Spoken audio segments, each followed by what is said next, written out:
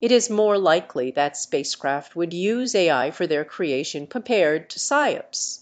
AI technology can be applied in various aspects of spacecraft design, operations, and navigation to enhance efficiency, automation, and decision-making.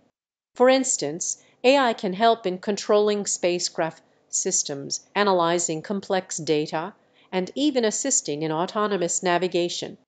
On the other hand, while AI could potentially have some applications in the field of psychological operations, psyops, the nature of psyops primarily involves human-driven strategies and tactics aimed at influencing perceptions and behaviors of individuals or groups.